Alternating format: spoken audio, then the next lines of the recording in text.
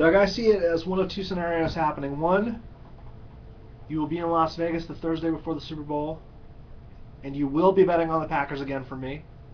Or, two, you will be in Las Vegas the Thursday before the Super Bowl, and you and I will have already made our own bet without Vegas because it'll be the Packers and the Broncos. And I hope you are already thinking about the most interesting wager you can come up with, because I am very uncreative but will accept almost any terms. So I'm pulling for the Broncos because I would love for my team to wax your team in the Super Bowl more than any other team.